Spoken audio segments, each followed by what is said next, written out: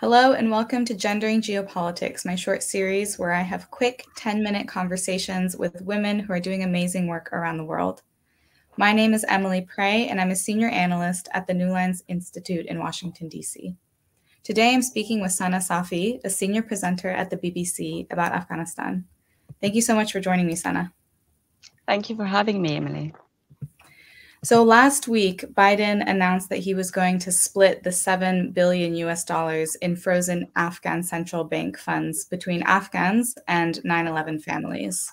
Keeping in mind that the Afghan people had nothing to do with 9/11 and that this is their money, why would he do this? And how is this going to affect ordinary Afghans, especially women and children? I guess the question to why is because the Biden administration spent months trying to find a way to free some of the assets to go to fulfill the needs of the Afghan population who are going through a crisis right now, a humanitarian crisis. But also considering the ongoing litigation by families of the victims of 9/11 attacks. So this decision comes after months of deliberations, I guess. The total assets, as people might know, 9 billion, 7 billion are in the US, frozen in the US, and others are in Europe and other countries. As you mentioned, Afghans are angry because they argue that this money belonged to the Afghan people and not to the Taliban. No Afghan national was involved in the 9/11 attacks. The Taliban took over Afghanistan in August 2021 after a deal that was made by the US with the group in 2020. And fourthly, that this money is not for humanitarian aid. It should not be used as a humanitarian aid because these assets are there, they're needed to provide liquidity to the Afghan market. How, I guess, it affects women and children, Afghans tell me that they do not want handouts. They do not want charity. They want an economy that works. They want to find jobs. They want to work and earn money. And they fear that if these assets are going to be used in humanitarian for humanitarian purposes, then there will be nothing left for the Afghan economy to revive itself, so to speak. And an aid-dependent Afghanistan, they say, is never a good place to be for anybody, let alone a woman or a child. So the effect, I think, is that they're worried this will have long-term effects, which is going to prolong the crisis that Afghan women and children are in. Now, looking at the Hazara people, they are particularly at risk of mass atrocities, including genocide. And under the 1948 Genocide Convention, signatories have a legal obligation to act not only to punish, but to prevent genocide from occurring. Do you think, given the situation on the ground for the Hazaras, that the international community has an obligation to intervene?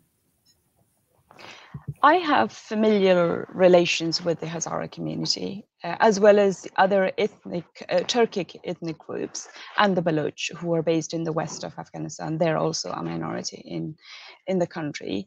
These are because of the marriages of uncles, aunts, cousins, and other relatives, of course. So I'm very well aware of the feelings of most of Afghanistan's minority communities. Like every other Afghan, every time I speak to them, they are worried about putting food on the table. They're worried about finding shelter. They're worried about finding safety and security now. But the minority communities, as you mentioned, are also worried about representation and having a future in the Afghan society. They want members of the community, including my own family, the members of my own family, they want a future that grants them full rights and representation. So I think what I'm hearing from them is that they will welcome any genuine efforts to really make sure that their rights are protected, their interests are safeguarded. They don't just want to survive.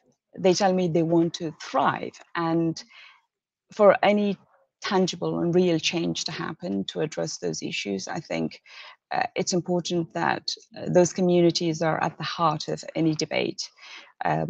If they're going to happen in the future, or if at the moment there are things under consideration. So I wouldn't give myself the right to speak on behalf of them. I would really say that they should be involved. They should be given the platform to speak for themselves. Now, recently the Taliban have said that they will allow girls to go back to school next month. Do you believe this? What are your thoughts on this? Well, the Taliban promised that secondary schools will open in March for girls in areas that are classified as cold. But then women rights activists and other women that I speak to on my numerous social media accounts as well as chat apps, they tell me that the Taliban, the same Taliban, were also saying that they were not holding women rights activists who were arrested in Kabul and other parts of the country for going to the streets to protest for their own rights. And then we saw that some of those women were released. They were back at home. So women are saying that we just want to wait and see. We do not want to be overly hopeful, but we also don't want to downplay the importance of this announcement. So everybody is at the moment waiting to see exactly what happens in March. Now, looking back at the withdrawal in August, it was an unmitigated disaster, and somehow it has only gotten worse since, with the past winter, the humanitarian crisis, the millions and millions of Afghans who are starving every day.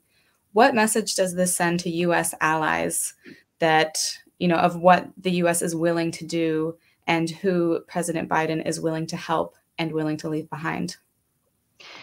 I'll start by saying that the words used by Afghans to describe the decisions of the Biden administration, as well as the previous US administrations in regards to Afghanistan, are betrayal, stabbing the back, kicking the ladder away, pulling the rug under our feet. Now, all countries may have their own policy considerations, and they know very well how to approach them. They, of course, are watching the situation and assessing their own circumstances.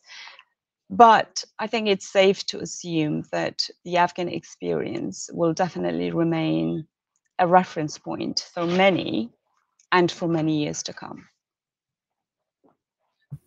And in our last few minutes, the protesters and women's rights activists are increasingly being detained, and international pressure doesn't seem to be working. So, what are the solutions to this, if there are any solutions? Again, what Afghan women tell me themselves is that we are the victims of male decisions since 1979. First, because of the Soviet invasion, then the US involvement with the Mujahideen and in that process. After that, the Taliban government, and then the Taliban, the government, then 9/11, post 9/11 US involvement, and the Taliban insurgency, now back to the Taliban government. They say, look at it. And they do really confront me with these things every time I speak to them. They say, look at the situation. You're not blind. Look around. The war machinery is heavily male dominated. The policy sector, the political arena is run by men. Men are calling the shots. The aid sector is really, again, in the hands of men. They are making decisions. Why should women pay for the decisions of men? And why should Afghan women pay for the decisions of men who are sitting in DC, London, Doha, and other capitals around the world? They say, Afghan women say, do not talk about us, talk to us, talk with us, involve us, and make us part of the process. And again, I would say for a long-term solution, women in the country need to be listened to, they need to be involved, they need to express what it is that they want themselves, and that would work for them. again, I'm not in a position to offer recommendations. I think there are plenty of Afghan women, both inside and outside the country. Everybody has been affected by this conflict in one way or the other. They need to be listened to, and they need to be brought to the table and made a part of the conversation. Absolutely. We know that when women are a part of the conversation, that there are more peaceful outcomes, and it's more inclusive, and it's a travesty that women are not being involved in these important conversations that directly affect them. Sana, I want to thank you so much for your time today. Thank you for coming on Gendering Geopolitics. I really appreciate your thoughts on Afghanistan. Thank you for having me.